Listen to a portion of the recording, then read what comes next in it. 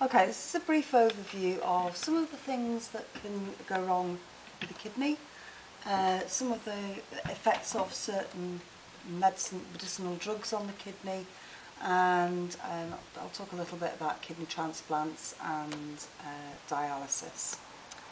So, ways in which they can ask you, this is really ways that they're testing your understanding of things like ultrafiltration and the action of the loop of Henle. So what can go wrong at the ultrafiltration stage?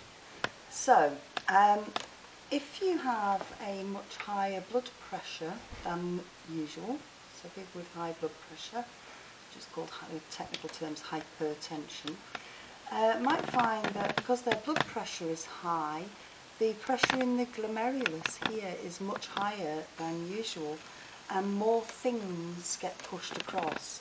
Now usually that filter, the Bowman's capsule in particular, is a molecular sieve, that basement membrane won't let anything across that's got a higher relative molecular mass than 68,000. However, if you've got high blood pressure, you might be forcing larger things through that sieve. You know, if you push something hard enough through a narrow doorway, it will, if it's got enough give in it, get through. Same with these molecules. That might mean that you have then things like protein appearing because there's no mechanism for reabsorbing that round this whole system. You might get protein appearing in the urine as a symptom of something going awry with the ultrafiltration mechanism, holes being too big, blood pressure being too high. Other things that can affect it are things like blood loss, vomiting, diarrhea, anything that is going to take this blood pressure down. So if you're losing a lot of blood, if you're losing a lot of water out of your blood because of severe diarrhea or vomiting, then that's going to lower the blood pressure, and you're not going to get as much filtrate. It's going to lower that filtration rate, which again will automatically, if you like, prevent you producing urine. So your urine output will go down. And this is very often, if you have a major operation in hospital, they'll come around and ask you, how many glasses of water you've had to drink. They'll kind of tot up about how much in volume that is, and sadly have to wee into a graduated jug so that they can measure your urine output, so that they know that there's nothing going on untoward with your filtration rate. Obviously a very low output in comparison to what you're inputting might indicate there's a problem with the filtration because of some internal issue. So that's sort of something that could go wrong. We talked a little bit in the bit about the proximal convoluted tubule, about renal threshold. So remember that if your glucose level in your bloodstream is too high because you have untreated diabetes, then that sugar there'll be too much glucose going past the carriers for it all to be reabsorbed. Now once it gets to the end of the proximal convoluted tubule, you can't reabsorb any more of that glucose, and it stays inside of the filtrate as it goes around the loop of Henle. Which you think, well, not too much of an issue, it just goes round and straight out and it's unaltered. But what it does is it lowers the water potential of the filtrate, so that you actually get a much less water potential gradient between the filtrate and the medulla and the res erecta. So less water will leave the descending limb. So if less water leaves the descending limb, the water comes all the way around here, and then irrespective of the ADH, again you've got this lowering of the water potential by the glucose, and again not enough water will be reabsorbed from the collecting duct.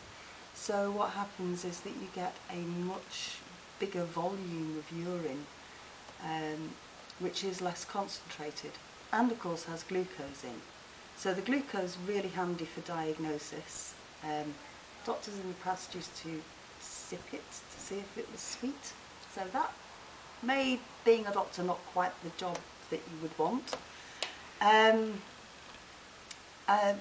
So obviously if you're losing more water than you're taking in because of the glucose in the urine thing, then obviously it's going to cause increased thirst. So sort of the early symptoms of diabetes, things that your doctor might ask you about would be excess urination, having to get up and go to the toilet in the middle of the night because you're filtering and not reabsorbing as effectively, and increased thirst. So that's the sort of glucose thing. Obviously alcohol appears in urine as well, which is why policemen take urine tests for if you've been involved in a car accident and they suspect that you've been overindulging. But pretty much alcohol is, you know, it's a solute, so it does this kind of same thing as glucose, but it also interferes with the ADH system. If they're going to ask about that, they're pretty much going to give you the information. There are also some different drugs that act on the loop and do things like perhaps prevent salt being pumped out in order to make you lose more water than usual. That's what your grandparents call their water tablets. It's to get rid of excess fluid effectively. So they might block sodium chloride transport out so that there's less sodium chloride in the medulla and therefore not as much of a water potential gradient on this side, so you don't reabsorb as much. It carries on going round. You don't reabsorb as much from the collecting duct and it ends up in the urine. So what happens if your kidney sort of decides to pack in entirely is that initially certainly you would be put onto a dialysis machine. Now what a dialysis machine is effectively, it is a semi-permeable membrane, means it will let some things across and not others, that runs between, so you need your blood to be flowing past in one direction, and you need the dialysing fluid to be running past in the other direction. Now that is for the same, exactly the same reasons that blood and water flow go in opposite directions in bony fish. It's just a much more efficient system. What happens then is that your excess water will osmose across, the urea will go across, and of course you want your dialysing fluid to have some glucose in it so that you don't actually lose too much glucose. So the composition of dialysing fluid is really quite a sophisticated thing. So you want it to remove water, excess water from the blood, because that's the job of the kidney. You want it to remove excess urea from the blood, because that's the job of the normal kidney. But you don't want it to be removing glucose from the blood. So a dialysing machine will is quite a large affair. Generally you'd be having that in hospital.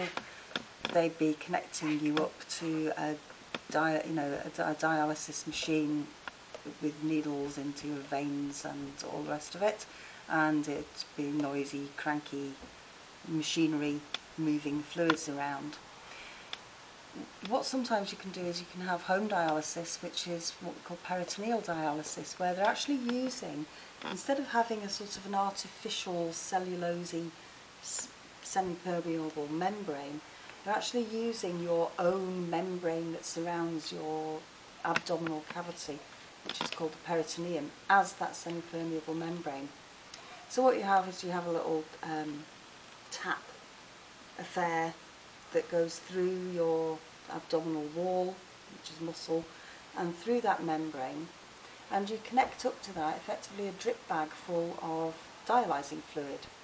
That flows down into your peritoneum.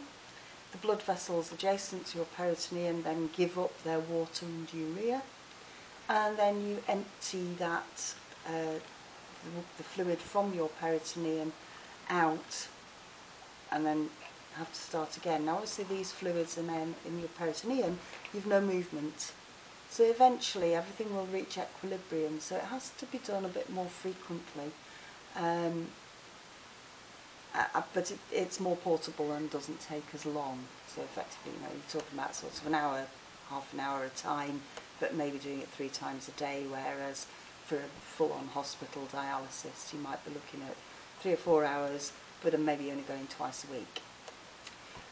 So that's dialysis. Oh, and of course, ideally what you would want is a kidney transplant. And the kidney transplant doesn't go in where you think it would. It's not a case of they open up your back and sort of, you know, take one kidney out and replace it with a different one.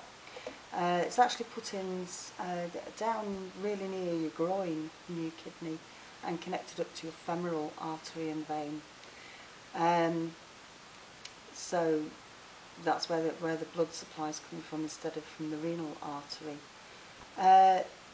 What is important with kidney transplants is the tissue type, so getting a genetic match as close as possible to cut down the use of immunosuppressant drugs afterwards. And of course any surgery involves risks all of its own. Okay, that really is it.